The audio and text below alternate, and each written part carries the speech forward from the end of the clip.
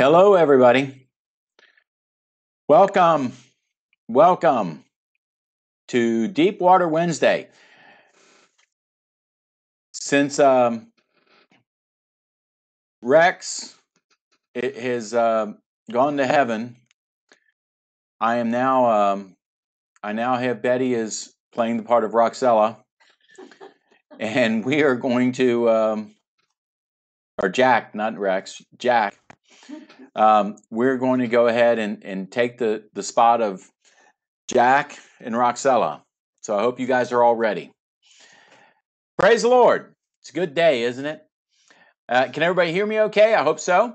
We want to get started right away because we've got a really interesting lesson. We're going to get started off in the book of Exodus. So let's pray. Heavenly Father, in Jesus' name. Father, we thank you for your word. We thank you for the truth of the gospel of Jesus Christ. Father, show us Jesus tonight. As we look in the book of Exodus, Father, we begin this great book. Just open up your word to us. Show us yourself. Show us your characteristics. Show us who it is that we worship and honor. Father, we thank you, Lord God, for being with us. We thank you for the health of your people. We thank you, Lord God, that every single one of the people at Messiah Community Church has a hedge around them, Lord God. No plague or pestilence shall bother them. And Lord God, they abide under the shadow of the Most High. Your wings cover them about, Lord God, and they are indeed a healthy people, Lord God, prosperous in the way of the Lord. And we just thank you for it. We praise you for it. Thank you for your word tonight in Jesus' name. Amen. Well, thanks everybody for jumping on. We are going to get started in the book of Exodus. Now, we spent a good bit of time, like weeks and weeks in Genesis, and we saw a lot of God's character and also a lot of who Jesus is, because we got to see appearances of Jesus. Well, the book of Exodus is chock full of appearances of Jesus, and not just appearances of Jesus, but like types and shadows that we can follow along, and we're going to see a lot of who God really is through the book of Exodus, including that name that's on my screen right now. So let's get started. Exodus chapter 1, verse 7. But the children of Israel were fruitful and exceeding, and increased abundantly, multiplied, and grew exceedingly mighty, and the land was filled with them. Now, this is a verse right from the first chapter of Exodus. We see the results of the children of Israel being under the blessing of the Almighty Creator. They go to Egypt. Egypt is typology for the world, and yet they go there. They're actually in Egypt. So they actually, the Lord instructs them, in fact, to go into the world. Now, there's a lot of believers who will say, oh, I can't go to this place, I can't go to that place, I can't get this help, I can't get that help, I shouldn't do this, that, because otherwise I'm not showing my faith, or there's something wrong with me, or people are going to criticize me because I'm not relying upon God. Listen, there are times when God tells you to go to places that we might say, oh, well, that's the world, that's the world. Can't go there. And God says, go there, because there I'm going to bless you. Now, think about that for a minute. Think about that just for a minute. Because when Jesus was speaking to the people, one of his first messages, he is telling them that all the things that the Gentiles seek, your heavenly Father knows you have need of. Well, wait a minute. Gentiles are unbelievers. And God knows we have the same needs as the unbelievers? Well, you like to eat, don't you? Sometimes ice cream and other stuff too, right? We're not just all eating kosher diets out of the book of Deuteronomy. We are, in fact, in need of things, and they are the same exact needs as people in the world. We all have a need of a roof over our head. We all have a need of transportation. We all have a need of all kinds of things.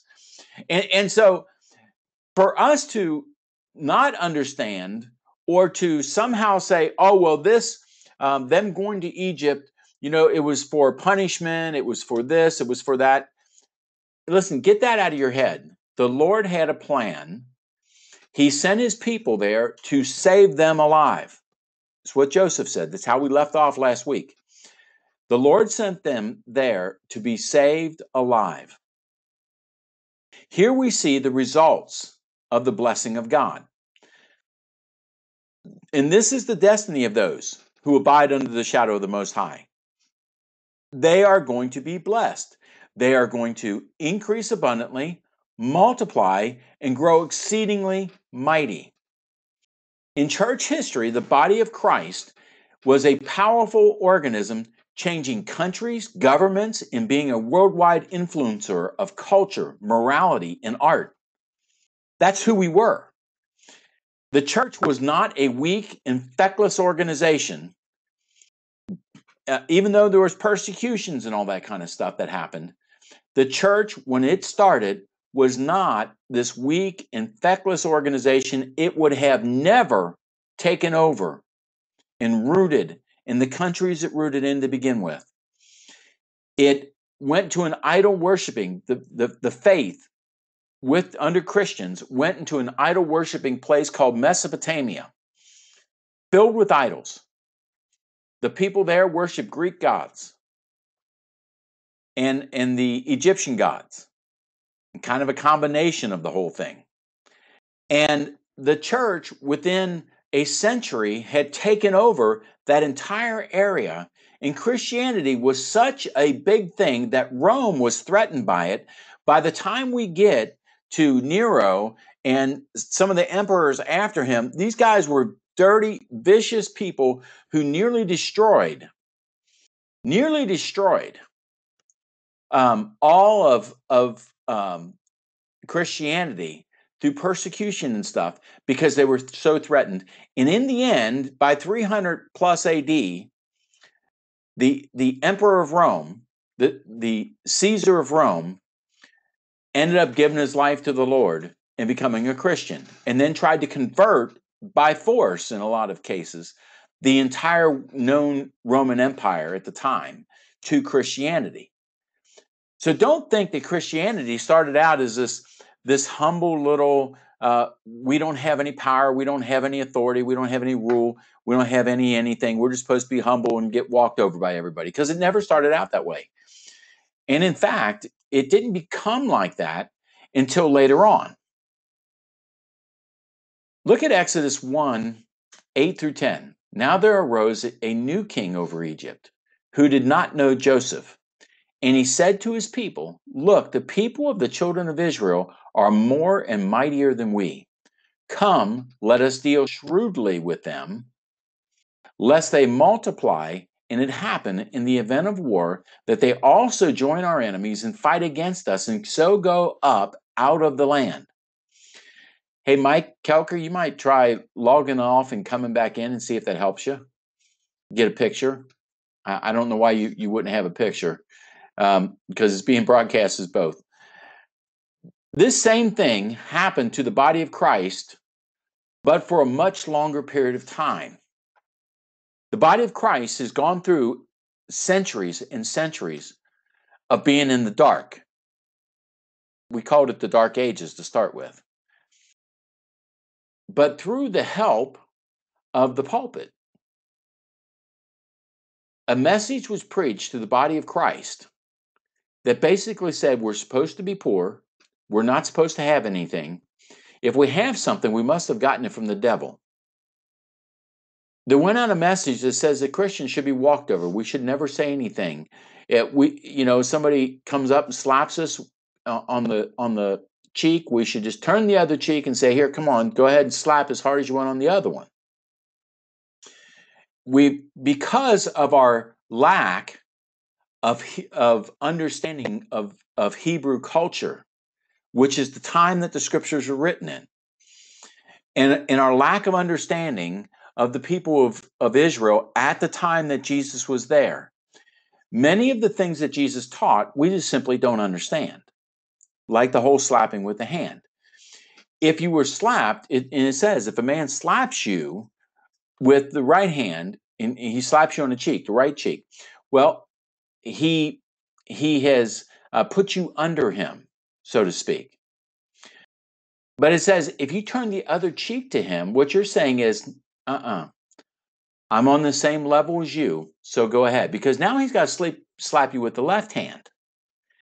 To slap somebody with the left hand was not permitted in Hebrew law. Ooh. So you've just leveled yourself with whoever it was. That was a very aggressive thing at the time. When Jesus taught that, we think, oh, Jesus taught us we should turn the other cheek and just let them beat the pulp out of us. That's not at all what he was teaching. He wasn't teaching for us to haul off and slug them. He was teaching us to look at him in the eye and say, go ahead and slap the other one because I'm as strong as you are. Interesting, isn't it? Now, the same thing that's happened to the body of Christ over a long period of time happened to Israel right here. The kings forgot, or the pharaohs forgot, all the stuff that Joseph had done. They forgot all the good stuff because that's how Joseph won the heart of Pharaoh to begin with. He took care of the nation of Egypt. He won their hearts because he saved their lives. That's the same way that we will win the world today. We will win their hearts because we save their lives. Not because we put them down, not because we judge them. Over time, the church became corrupt, and the message of the cross and the resurrection compromised, and the saints beat down by a new law of works, not grace. And it became all about control, religion. Exodus 1, 11 through 14. Therefore, they set taskmasters over them to afflict them with burdens, and they built for Pharaoh supply cities, Pithom and Ramses. But the more they afflicted them, the more they multiplied and grew. And they were in dread of the children of Israel. Get this, the children of Israel, they were making this place boom. They were building stuff. They were building silos and granaries and great buildings and great cities in Egypt. And the children of Israel were very prosperous, and they kept multiplying. They went in just 12 families. By this time around, there are millions of people. And they were in dread of the children of Israel. So the Egyptians made the children of Israel serve with rigor. And they made their lives bitter with hard bondage, in mortar, in brick, and in all manner of service in the field. All their service in which they made them serve was with rigor. They were trying just to enslave them and beat them down. The church has also been put under bondage and hard labor. It's been brutally enslaved and persecuted over the centuries. Millions have become martyrs. Millions. And the body of Christ has taken a position much like the Hebrew children at the time. Even though they had multiplied and they were millions and millions, and they scared the bejeebers out of the Egyptians. They thought they might rise up and take over the whole nation. Instead, the people subdued themselves and put themselves under bondage. They didn't have to. They could have kept being good. And the implication with a lot of these scriptures and other writings that go along with these from the rabbis and the teachers of the law back in the time, they imply that the children of Israel began to despise the Egyptian people instead of being where Joseph was, where they appreciated them, were good to them, and blessed them. They stopped doing that. Pretty soon they had become a nation that was speaking the language of the Egyptians, acting like the Egyptians, trading like the Egyptians, doing everything like the Egyptians, and yet they were over in this other part of Egypt because they were shepherds, and they were just kind of like coming in the city building things for them, and they became slave labor. Now, Revelation 17, 6 through 8. I saw the woman drunk with the blood of the saints and with the blood of the martyrs of Jesus. And when I saw her, I marveled with great amazement. But the angel said to me, Why did you marvel? I will tell you the mystery of the woman and of the beast that carries her, which has the 7 heads and the 10 horns. The beast that you saw was and is not, and will ascend out of the bottomless pit and go to perdition. And those who dwell on the earth will marvel, whose names are not written in the book of life from the foundation of the world. When they see the beast that was and is not and yet is. Here we see in the book of Revelation, it talks about the martyrs. It talks about all those people who went on to be with Jesus because of the faith. And they're crying out and they're saying, Jesus, when are you going to avenge us? When are you going to go down there and avenge us? And the beast, they marvel at the beast, and yet the beast really isn't, in fact, the beast and the great harlot, their religion and their evil. And the body of Christ actually has dominion over them and doesn't recognize and doesn't know it. Many in the body of Christ have died many times needlessly under a message that said we should be humble, which really means weak and powerless. This was not the message that Jesus preached. In fact, his message was radical, yet not harmful, not vicious. It was radical because it preached a love that would conquer, a love that would take over. From the beginning, the people who followed God were powerful and only became weak and powerless after they failed at the law. While under grace, all God's people prospered. Go back to the beginning. Everybody under grace prospered. All the way up till the time the law came. And then when they came to a period after they were under the law, and it was tough for them then. But then David comes along, and we'll get to him much later on. But David comes along. David is a man of grace. They wanted law. They wanted Saul law. But then God gave them David after Saul, who was a man of grace. And the kingdom prospered like had never happened before. And then under Solomon, his son, another man of grace, didn't implement a whole bunch of law. And the nation just continued to prosper. And it wasn't until they went back to law that the nation fell again. But every time the nation of Israel was under grace, from Abraham on up, every time they're under grace, they prosper. Abraham, Isaac, and Jacob all became people of great wealth, great substance, great increase in the lives that were with them. Every time they were under grace. In Egypt, they forgot their heritage and they became slaves until the deliverer appeared, Moses. Take a look at Luke 24:44. Then he said to them, "These are the words which I spoke to you while I was still with you, that all things must be fulfilled which are written in the law of Moses and the prophets and the Psalms concerning me." We're looking at words in red. It means Jesus spoke them. Here we see the words of Jesus as he tells the disciples that all things written in the law and the prophets were things concerning him. Pardon the typo. In Moses, we will see a clear picture of a type of Christ the deliverer. It's time we, the church, ask ourselves, who are we in this present time? Really, we need to. We need to really take a look and say to ourselves, the body of Christ, who are we in this present time? Are we what the book of Acts started? Or are we something else that has evolved not upward but downward? Not toward power but toward weakness. Not toward faith but toward fear. Are we the weak, feckless Israelites leaving Egypt?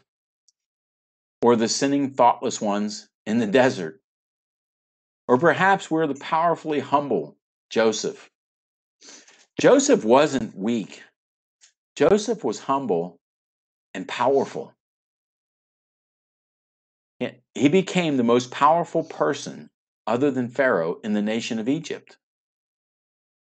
Later, after he left office and died, they quit thinking about all the good that he did. But it was the good that he did that was power.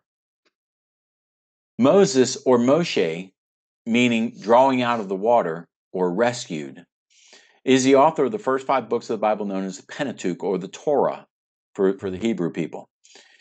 It is affectionately called the law. The law was given at the request of the Israelites because they refused grace, deciding they needed to work in order to earn God's favor. All this was to bring about the coming of Messiah, Jesus the Christ. All of that was for that purpose. Good word, Mike.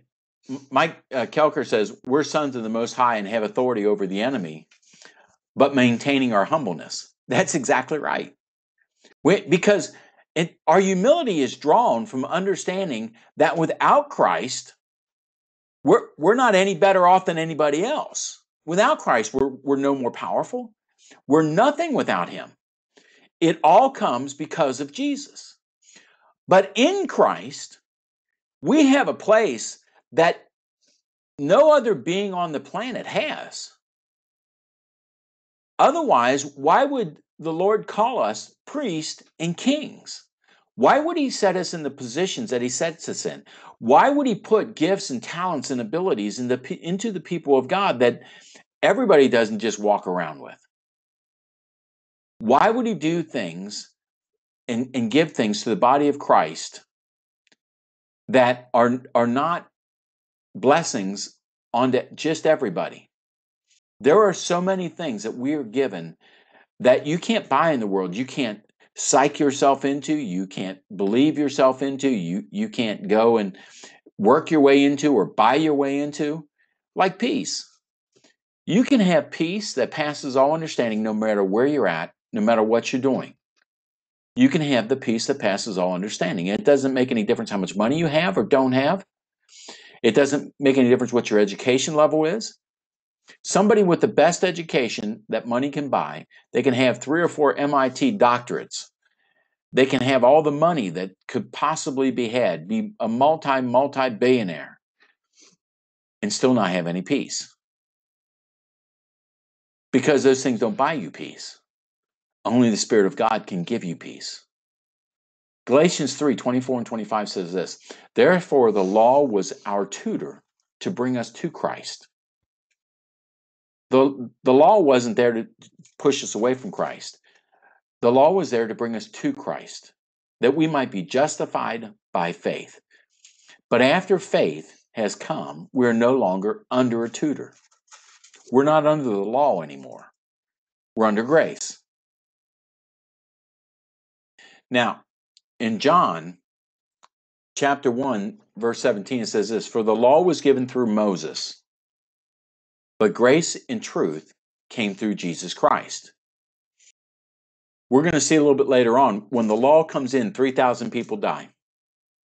On the day of Pentecost, the Spirit comes in and 3,000 people get born again. The types and shadows and the things that we see through the scriptures, through the Old Testament, are phenomenal.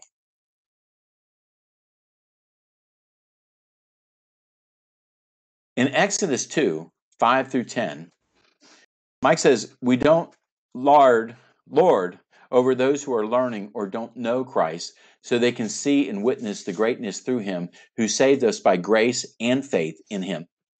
Exactly, that's the point. We're not in a position to lord over anybody. We're in a position of power to show grace, to show the goodness of God, because it's the goodness of God that draws men to repentance. Repentance doesn't mean draw them to lay on the ground and cry and beg for forgiveness. Repentance means for them to change their mind about what they think about God. If they think God is some wicked judge, I mean, I've been told by people, have heard people, well-educated people, well-meaning people, good people say, well, if God is so good, why does this and this and this exist? Why do these people die? Why is there this in the world? Why is there that in the world? If God is so good, and most of those people, what they have in their mind is God a judge. They don't realize that God has already judged. He judged sin. He judged the world, and he found man worthy of salvation. Check out Exodus 2, 5 through 10. Then the daughter of Pharaoh came down to bathe at the river, and her maidens walked along the riverside. And when she saw the ark among the reeds, she sent her maid to get it. And when she opened it, she saw the child, and behold, the baby wept. So she had compassion on him and said, "This is one of the Hebrews' children." Moses came into this world receiving favor with God and man. Jesus came into the world having favor with God and man. In fact, the word says that he grew in favor with God and man. In Luke 2:52, it actually says he increased in wisdom and stature and in favor with God and man, which the word increased actually means increased. It means he had it to start with, and then he increased. Moses had it to start with because he was blessed, and then he increased. Pharaoh's daughter wasn't just, she wasn't just liking babies. She had an affection for Moses. She actually saw him, and the Spirit of God caused her to feel that same pull. Moses and Jesus were faced with a death sentence from the death sentence from the king at their births. Pharaoh made a decree that all males who would open the womb shall be cast in the river. Matthew 2:16 says this, "Then Herod, when he saw that he was deceived by the wise men, was exceedingly angry, and he sent forth and put to death all the male children who were in Bethlehem and in all the districts from 2 years old and under, according to the time which he had determined from the wise men." One thing we can understand from Scripture, and this follows all the way through, before every great event in the history of God, there has been a decree to kill the babies. Every time. It's all through Scripture that way. Every time there is a decree to kill the babies, we need to understand God is doing something. God isn't in the killing of the babies. Don't mistake me on that. He's not directing that. He knows it's coming. It's coming because of something the enemy is trying to stop. In the case of Moses, the devil was trying to stop Moses from delivering the children of Israel. He was trying to stop them. In the case of Jesus, the devil was trying to stop the deliverer of all mankind from coming. In both cases, we find the enemy killing the children. One of the traits of those who worship Baal was that they killed children. Makes you want to think about today's people, right? And all the supposedly, modern countries, not third world countries, but all the civilized nations of the world. Listen, the uncivilized nations of the world, they don't have abortions, not legalized, not where it's dictated by the government, paid for by the government, or anything else. They value life. In the big world nations, us, Russia, China, Eastern Europe, all the educated places. Good for Mexico, Mike. Maybe that means you're still third world down there. In the uncivilized nations or in the civilized nations of the world, we have that happen in China. China, they regularly kill children, control population that way. That's just something to think about. That was just a sidebar. Take a look at Exodus 2:13 or 12 and 4 through 14. So he looked this way and that way. This is Moses. Moses is grown up now.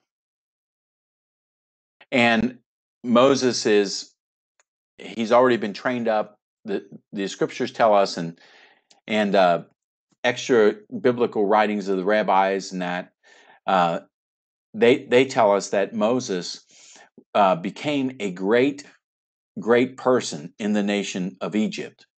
He grew up as one of Pharaoh's own. And as he grew up, he went to all the finest schools in Egypt. This is a well-educated guy. But this is also a guy who realizes he's an Israelite. And so he's confronted. He's confronted with a situation. and this, so it's talking about Moses here. So Moses looked this way and that way, and when he saw no one, he killed the Egyptian and hid him in the sand. The Egyptian was beaten up on an Israelite. And when he went out the second day, behold, two Hebrew men were fighting, and he said to the one who did wrong, "Why are you striking your companion?" Then he said, "Who made you a prince and a judge over us? Do you intend to kill me as you killed the Egyptian?" So Moses feared and said, "Surely this thing is known." Both Jesus and Moses were betrayed by the brethren, another type of Christ, another incident where we see Moses like Jesus. Both were betrayed by their brethren, both accused of being a judge over the people of Israel, yet both were ultimately the deliverer of Israel. Isn't that how things work, though? Um, I mean, you can do all kinds of things, but as soon as you pull rank on somebody in the church, well, who are you to judge me? Isn't that how it works? Man, I wish we'd all walk around without offense on our shoulders all the time. It'd be a whole lot easier to live in Christianity. I can tell you that. This next verse is an interesting and overlooked verse regarding Moses being a type of Christ. And, and we're going to get into some deep stuff here, so just get ready. The Midianites were descendants of Abraham by a second wife. In other words, they would be Gentiles or the not chosen. They're, understand here, though, that the Midianites do worship the same God. They're the father of the Midianites, so to speak, was Abraham.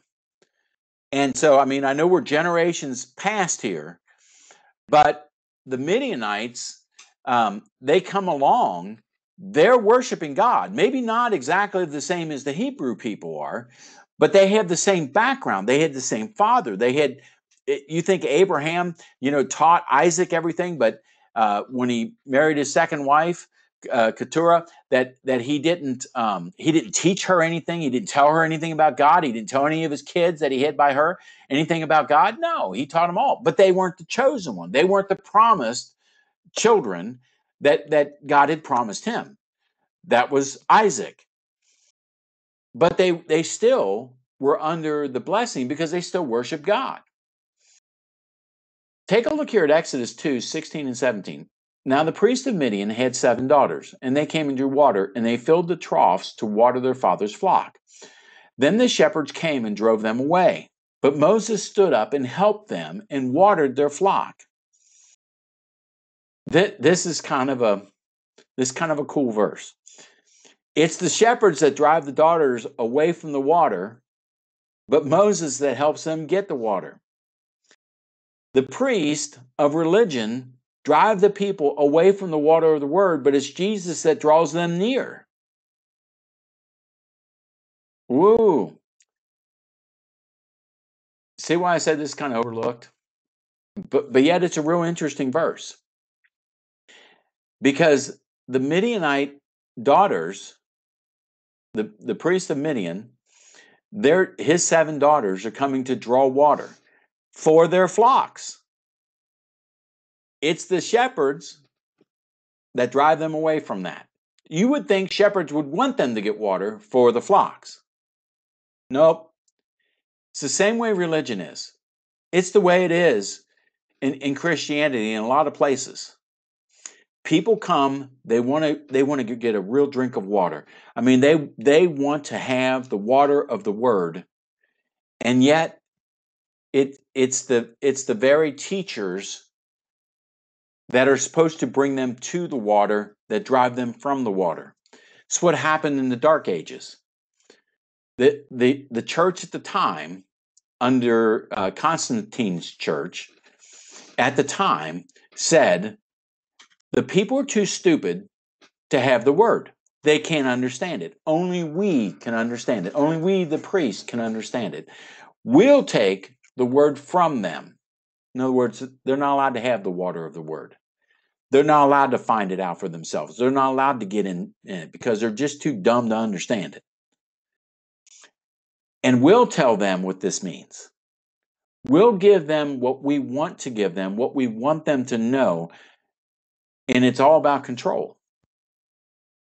What God intended was for all of us to come to the water of the Word, drink for ourselves, draw that we would be able to draw water for our own flocks. Yeah, Ed, it was all about keeping them ignorant.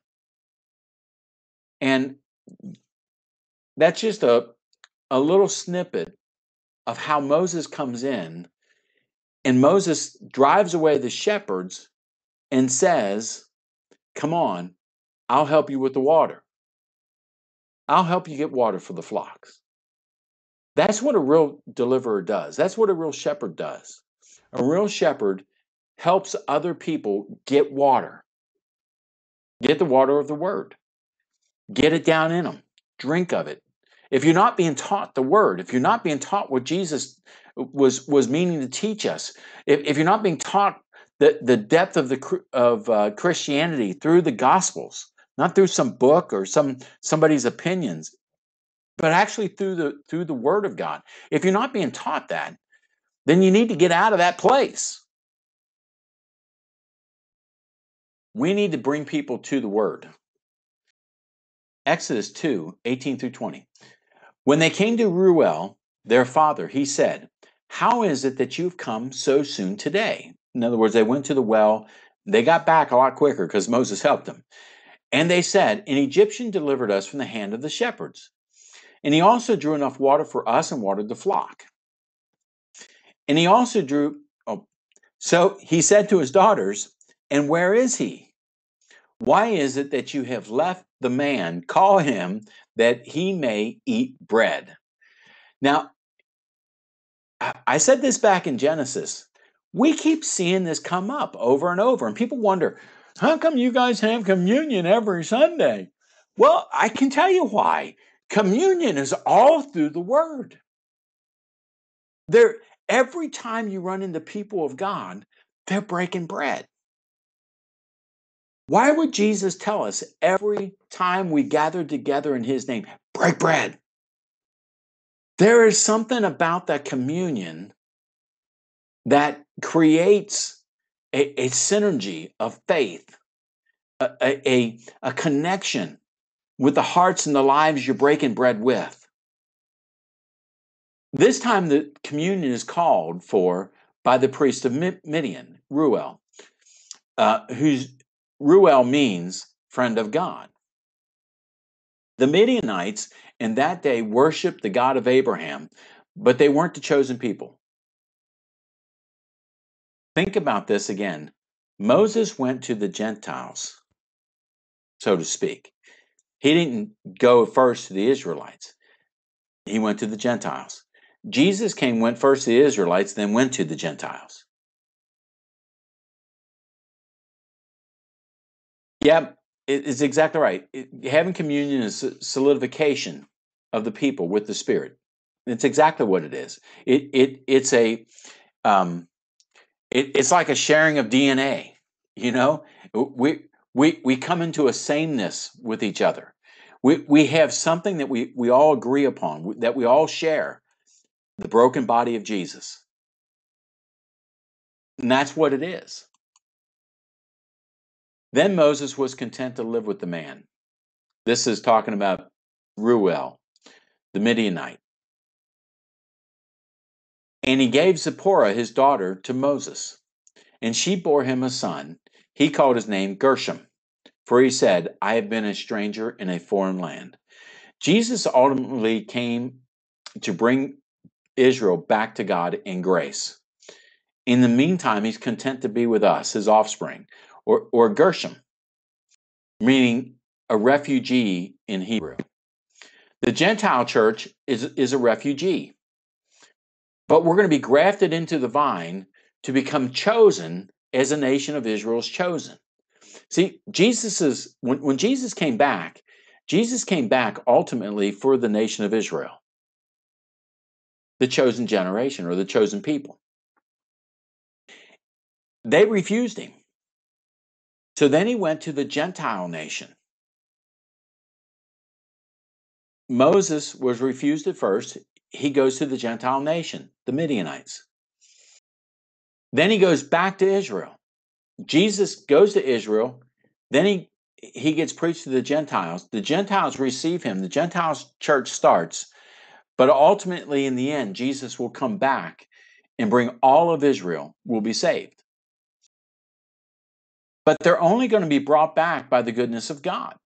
They're not going to be brought back by judgment. They're not going to be brought back by any of it. They're going to be brought back because they're going to realize that they missed the greatest blessing ever to be. They missed Jesus.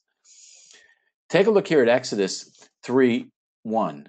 Now Moses was tending the flock of Jethro, his father-in-law. Jethro is another name for Ruel, the priest of Midian. And he led the flock to the back of the desert and came to Horeb, the mountain of God. Now we want to talk about this, and I got a bunch of questions here for you because I want to see where you're at. So get ready to type. Now, this interesting verse comes alive in the names given in it. Jethro is also Ruel, a priest of the Midianites. His name means his excellence. So Moses is tending the flocks of his excellence, the Midianite priest. Moses is, he's doing exactly what Jesus is doing with his church as the great shepherd. He's tending the flocks of his excellence, the Almighty God. He comes to the backside of the desert and the mountain of God, called Horeb. Horeb means desolate. Now, here's an interesting thing. God is not always found in the sparkle and glamour. His home is often in a desolate place. Now, my first question to you is, why is God found in a desolate place? Why does he go to the mountain of God, the Israelites, and the Midianites? Both believers, both believe in the God of Abraham. They call this mountain Horeb, Horeb meaning desolate, but its nickname is the mountain of God. He leads them to the mountain of God. What's that mean? What does that mean that the mountain of God's name, Horeb, means desolate? Is God desolate? Oh, come on. Some of you guys got to think about that, right? Yeah. Betty brings up a good point. It says, and he led the flock to the backside of the desert, or the back of the desert. I didn't know a desert had a front and a back. Oh, Nancy says it's when we're desolate that we seek his face. Mindy says God always meets you when you are at your loneliest place. All right, keep all those in mind. Anybody else? All right, let's go on. I want you to pay attention to this backside of the desert. And I want you to pay attention to the mountain of God was named Horeb, or desolate. Mark chapter 1, 43 and 45. And he strictly warned him and sent him away at once and said to him, see that you say nothing to anyone, but go your way. Show yourself to the priest and offer for your cleansing those things which Moses commanded as a testimony to them. However, he went out and began to proclaim it freely and to spread the matter so that Jesus could no longer openly enter the city, but was outside in deserted places, and they came to him from every direction. Now, we find this all the time with Jesus. All the time with Jesus. Jesus often goes to deserted places, and there the people follow him. He also went to the desert place after being baptized by John.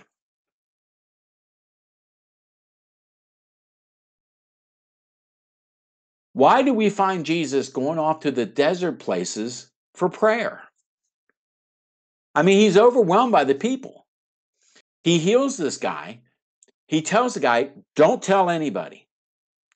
The guy goes and tells everybody. And the people flock to Jesus. Jesus leaves the people who are flocking to him, and he goes to the backside of the desert. He goes to a deserted place.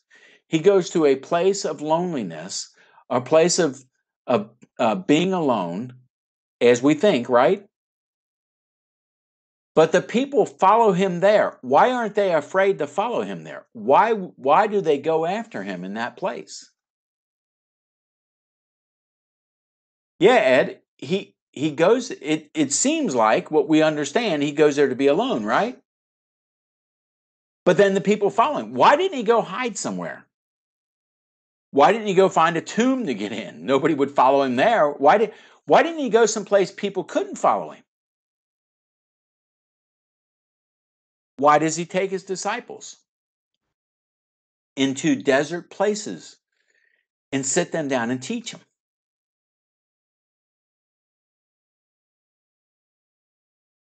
Mike says, so Jesus won't be distracted, and he only has the people who have faith in him. Ah, okay. When Jesus is tempted by the devil, he is led by the Spirit into the wilderness. Now, how many have heard things like this? And good point, Bridget, because he says he's the living water. Most people, and I've heard this a lot, and you guys probably have too. Oh, they're just going through the wilderness right now. Oh, they're just in a desert place. They'll find themselves. They'll be out. God will meet them there somewhere and drag their butts out of the desert place, right? Oh, Nancy says so. Or perhaps it's so the people won't be distracted. Good point. So when Jesus is tempted by the devil, he's led by the Spirit into the wilderness. Wilderness and desert place, by the way, are exactly the same word. In Hebrew, or pardon me, in Greek, as well as in Hebrew, the same word is used for both. It's just translated. The translators just translated it differently. I don't know why they do that, but they did. But it's exactly the same Greek word and the same exact Hebrew word translated two different ways. One desert, one wilderness. Is the wilderness a place where we don't want to be, or a place where we do need to be from time to time? Mike says in the desert we can cleanse ourselves of all impurities that corrupt our hearts. I like that too. Which place is the wilderness a place we don't ever want to be, because that means we're just doing bad? We got to find ourselves. We got to, all those things. Or is it actually a place we need to be from time to time? Why did he leave John the Baptist? He had just gotten baptized. The Spirit of God just came down on him and said, "This is my beloved Son in whom I'm well pleased." To go to a desert place.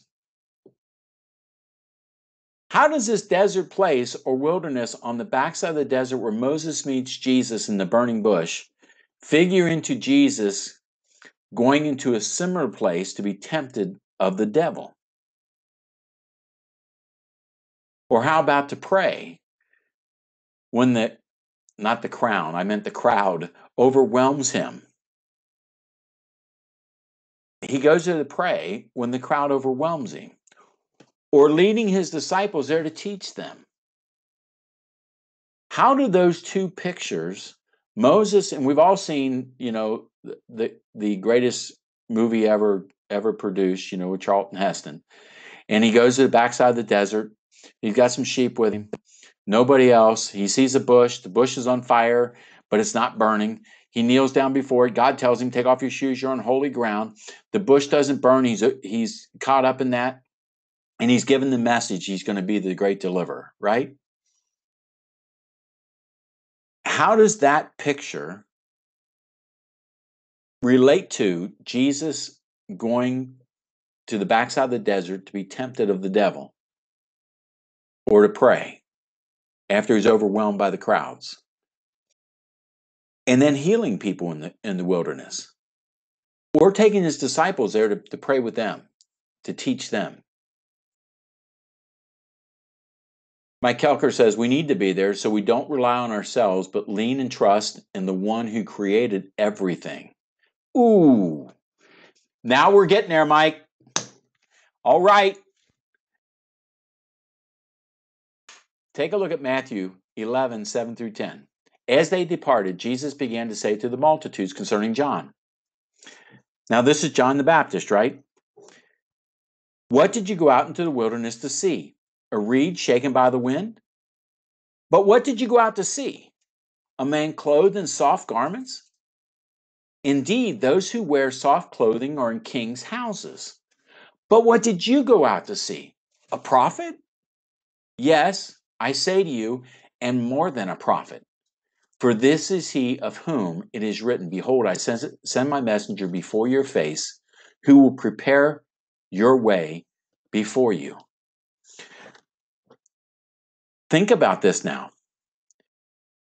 The people went out to the wilderness to hear John preach. John preached a rough message. Repent, for the kingdom of heaven is at hand. Change your mind, the kingdom of heaven is at hand. When Jesus questions them about why they went there, he says, what did you go out in the wilderness to see? He's putting them on Front Street. Did you go out there to hear a nice, soft message? Did you go out there to hear a little religion? Or did you go out there to hear the truth? Did you go there to hear the truth? You went there because you knew a prophet was there. Yeah, and he was more than a prophet.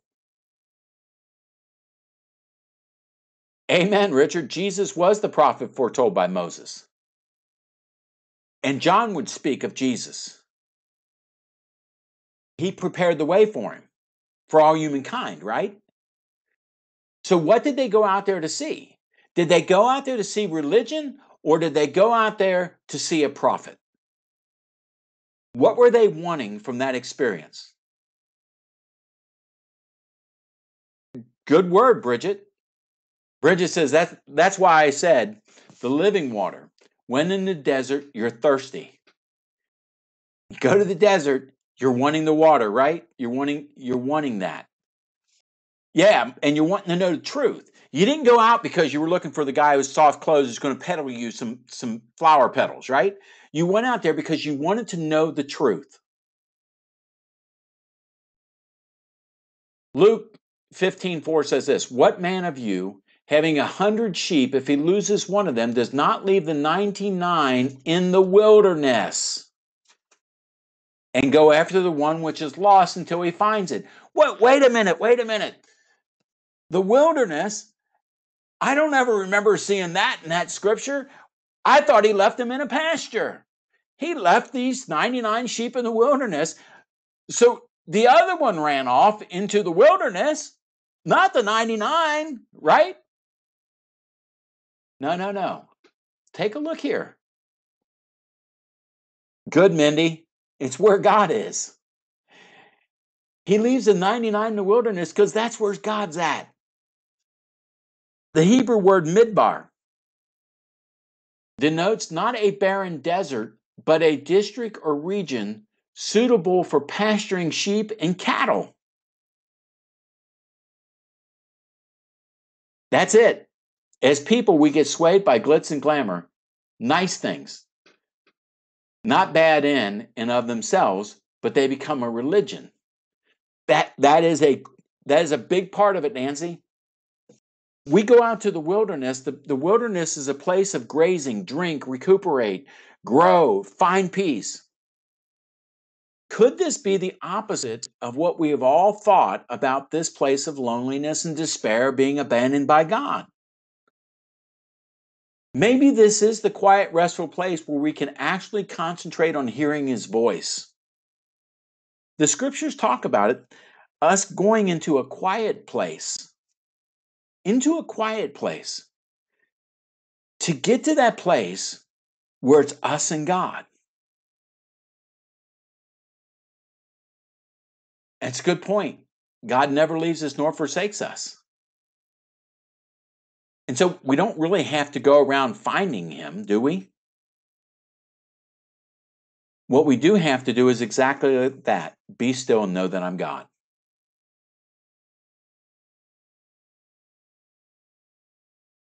God's not limited, Mike. He is omnipresent. He's everywhere. What we don't know is what Jesus knew. Jesus wasn't going out to the wilderness to find God. Jesus was going out to the wilderness to find pasture, to find peace, to get away from the religious noise, to get away from all the stuff that distracts, to get in the presence of his Father, where he wasn't distracted by the religion of the day, the word of the day, the prophet of the day, the voice of the day.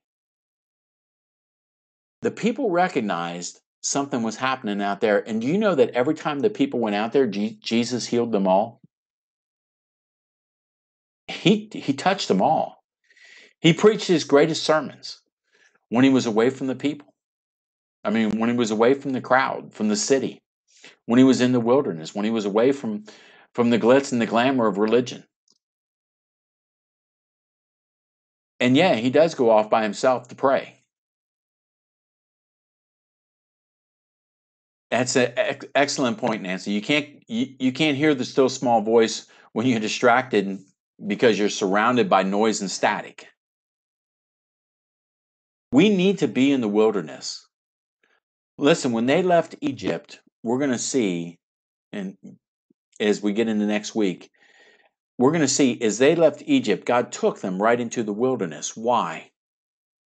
Why did he take them to the wilderness? It's a district suitable for pasturing sheep and cattle. What happens when sheep and cattle pasture? They eat. And they eat good food. They drink. They drink clean water. They grow. They get healthy. There's room enough for them to exercise, to move around, and to experience that private time, that quiet time.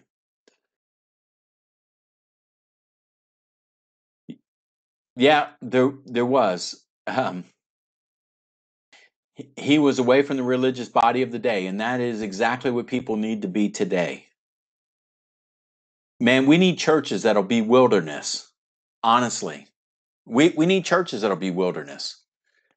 Maybe we would find not find but hear God more if we ended up in a place where we were on the backside of the desert. The backside denotes that he was away from everything else. He was away from all the stuff going on the front side. He was at the backside. When you get away from all of that, all of the world of religiosity, and you get to the backside, you'll find you can hear and you can see. Moses just didn't hear Jesus in the burning bush. He saw him. He had an experience that would change his life forever, and he understood exactly what it meant. He became equipped to go and do what God had told him to do. It is a place, that backside of the desert, that desert place or the wilderness is a place of equipping. And it's a place of growth. And it's a great place of faith. Jesus didn't come out of the wilderness after 40 days without food or water and being tempted of the devil. He didn't come out weak and unable to move, but he came out strong, powerful, to be the King of Kings and Lord of Lords, to go through what he would need to go through to redeem all mankind. It's an interesting thought, and it's a good place to be. I hope you got something out of this tonight. I hope you find your desert place. Oh, yeah. We need to have Justin do that song, away from the noise. Yeah, Betty just reminded me of that. It's good. It is good. Listen, the Lord is going to take you the rest of this week. He's going to get you in a quiet place, a place of the wilderness where you're going to hear Him. Open up your ears. Let the Lord speak to you. Sing songs of worship. One of the things that I noticed about Moses, he's tending to the sheep when he runs into God. Tend to the sheep. Tend to those that are around you. And watch what God does in your life. Well, let's pray. Heavenly Father, in the name of the Lord Jesus, we pray, Lord God, tonight for the people of Messiah Community Church. Father, we pray, Lord God, that you would take each and every one of us to the backside of the desert. Father, we know now it's not a place of correction, a place, Lord God, of rebuke, but it is a place, Lord God, where you teach us, you groom us, you bring us into position to understand who you are, to be quiet and know that you are God, to know your voice, to hear the voice of the shepherd. It's a place of service for us, Father, where we tend to the sheep. It's a place, Lord God, where we thirst and we find drink. Father, we thank you, Lord God, that you're blessing this nation, blessing our church, blessing the body of Christ. Father, we thank you that you're blessing the nation of Israel. Bless them, Lord God, in this time of trial worldwide. Bless all the believers, wherever they might be in this world. Father, whether in persecution or in plenty, bless them, Lord God. Let them be a light in the midst of darkness. We thank you for it. We praise you for it. We give you glory and honor for it. And all the folks said, amen. Listen, next week, we're going to be into the next couple chapters where the nation of Israel gets delivered. And I'm telling you, there's some really, really good types and shadows in there and some really good appearances of God. We'll see you next week. In the meantime, be blessed of the Lord. Walk in His grace.